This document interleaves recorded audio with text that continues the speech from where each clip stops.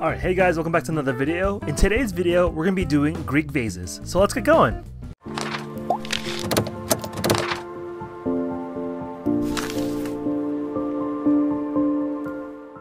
Alright, I'm really excited to do this project. They look so cool. This is one from a long time ago, but we're going to make it 10 times better, obviously.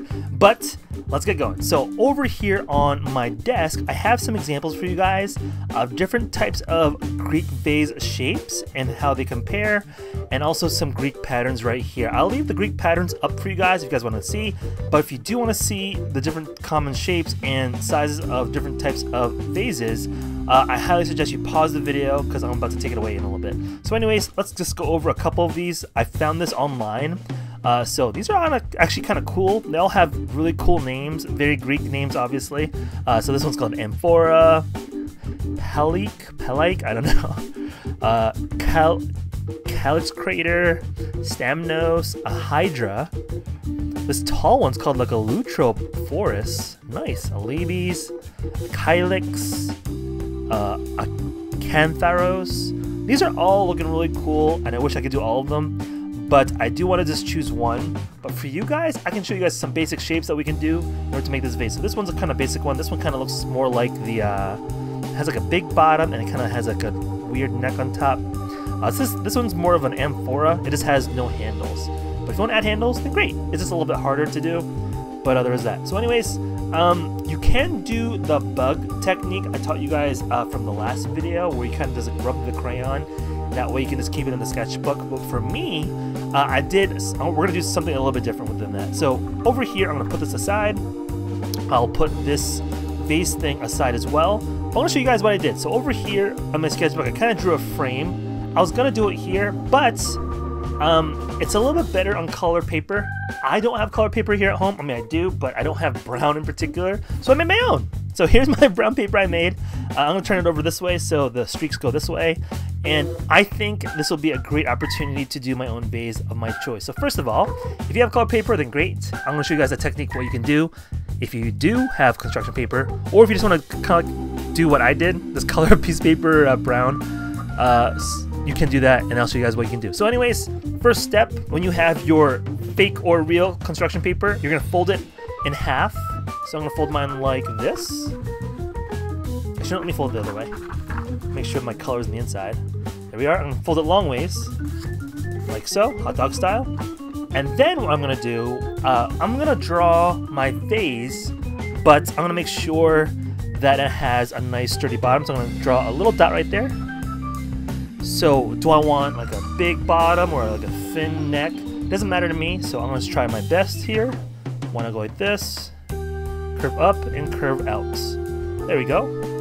So now I'm going to close the top. And I think I might edit it a little bit. Why don't I go in more? Yeah, that might look a little bit better. Now kind of create a little bit of an up lip and go across. Alright, so now I have half a vase. Notice how I did it with the portion that I'm going to cut out is, the portion that I want to fan out and repeat itself is over here. So over here is where the crease is, and here is where the opening is. I'm not really explaining this well, but that's how it is. So the opening's over here, and so if the opening's over here, that means the vase will open this way, so you want to make sure that it's curved the correct direction. Curved the correct direction. That's what I meant to say. Anyways, let's cut it out. Let's see what happens. Here I go. I'm going to start from down here, and I'm going to cut just like so. I'm going to avoid my mess up line. So I'm so glad I did it on the back, because I knew I would mess up. And then they go straight across. Boop, like that. Alright, there we go. Ooh, it's a little bit big. I might as well cut off a little bit of bottom. There we go. Alright, let's see what happens when I open it. Whoa, that's so cool. Alright, here's my vase. It looks pretty neat. And then all I gotta do now is copy some Greek patterns on it, making sure I go horizontal. Now, hey, say for instance, mr.mil, I don't want to do like this project right here. I don't want to cut it out. You can do this on just normal sketchbook paper. You just gotta do the same thing that we did last week with the bugs. All you gotta do is fold your paper in half, like this. So you have the symmetry line, the line of symmetry that we talked about earlier. And then all you're going to do is draw half a vase. So over here, maybe I'll draw the bottom of the vase. I will curve up, then out like this. Maybe at this point, since it'll be a little bit harder for other kids, I'll want to draw a handle maybe. Here's my cool handle, just like so. Kind of curves out like that. Awesome. Maybe I want to create some lines here. As a matter of fact, when you're doing this type of technique, you can technically kind of do the Greek patterns already, and then it'll just get mirrored if you rub it correctly. So let's just try one. Let's see if it works. So why don't I do this one right? Ooh, this one looks really hard. Why don't I draw the line right there at the bottom? And it looks like what they did was kind of go all the way across, and they kind of made like little G's like this. That's a kind of cool pattern. Alright, let's do another one. Ooh, that one's really cool looking. Why don't I just divide my paper in half again? And then I'm going to kind of create these little swirls here. Just like so. Alright, let's see what happens if I mirror a little bit. But before I do that, let me just trace over my vase a tad bit, or a couple more times, just so I can see if it worked or not. So what I'm going to do is I'm going to trace a couple of these lines over again, just like so, and then I'm going to close it. And just like the bug technique, I am going to rub my paper and see if it transfers over. So here we go. So I'll go like this. I can kind of see through my paper, so I can kind of get a gist of where I should be rubbing. And for good measure and for good luck, I am going to turn my paper over and rub on the other side as well. Oh, this is not working out. It's a little bit harder when the paper's already attached to the sketchbook. But I'm trying my best here, guys. Alright, so I'm going to open it up and see if it worked. If it didn't work, it's alright. It's art. But I'm pretty sure it did. So let's try and open it. Oh, look at that! I don't have to draw the rest of the vase because it already did it for me. But obviously I got to do more patterns, but it looks really good. So again, this is a little bit easier if you want to do the bug technique, but if you want to do the cutting technique like how I did over here, you do have to end up drawing everything unless you do like the whole rubbing technique again. So here's my example like this. So here's my swirls, close the paper, rub it a little bit. There we go. So it does work still, but not as good, because it's construction paper or fake construction paper. So you might have to go back and do your own patterns here. So here's my G pattern again. So you might have to just go back and just do it yourself like this, all the way across. But honestly, I think this other way, the one that I did over here on the sheet of paper, I think this way is a lot easier. So what I'm going to do is I'm going to keep going, and I'll see you guys at the very end. So let's get going. So let's see, I'm going to keep doing some more Greek patterns here. Let's see what else we got. Oh, I like this one. The first one's kind of like an upside down L. That's pretty cool. A nice thick black line. Let me fill that in. Like so. What else can we do? Ooh, I like this wavy one. That's pretty neat.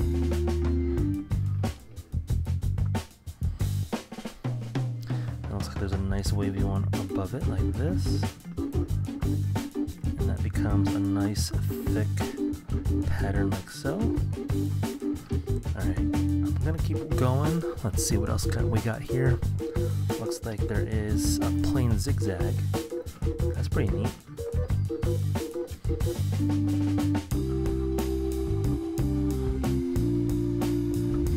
Follow that with more zigzags. There's this cool jigsaw pattern. Before I do that, let's do a stripe or two. Let's do three. Pretty cool. Let's do this one on top somewhere. Oh, I forgot about these ones right here too. There's a couple good ones here.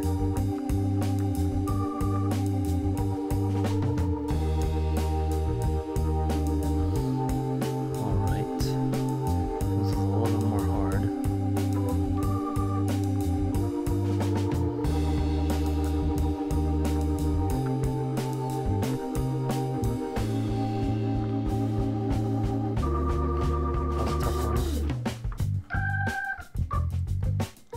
Let's do another one of these ones.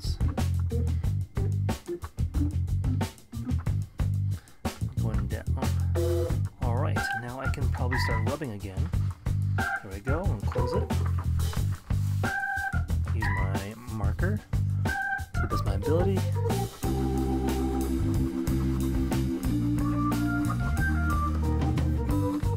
Rub it as hard as I can on all sides, just like so.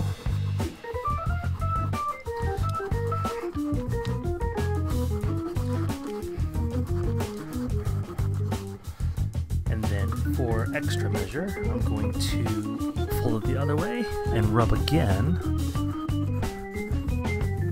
And then hopefully it turns out real good on the other side.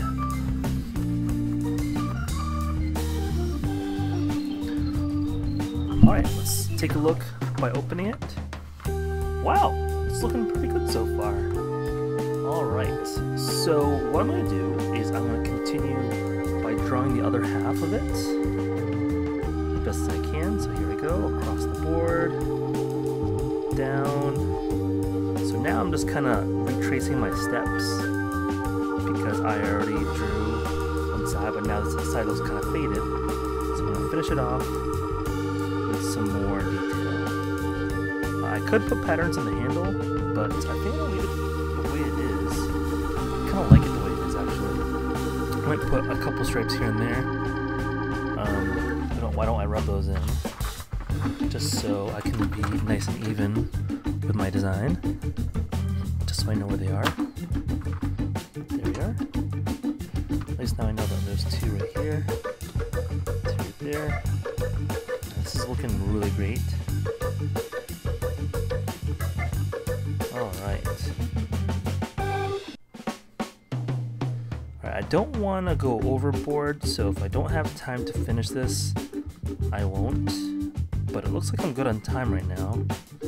If I have to speed up the video, I will. But I think I'm doing pretty well. Alright, this is looking fantastic, if I don't say so myself. Looking real good. Okay. Let's add some detail to this one right here. I couldn't make this super exact by really coloring it in, but I kind of like the faded look, kinda. The faded looks kind of it looks kind of neat. All right, let's do a couple of these lines here. All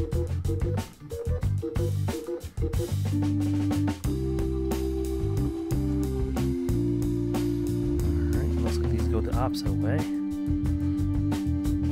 Now, these ones are a little bit more technical.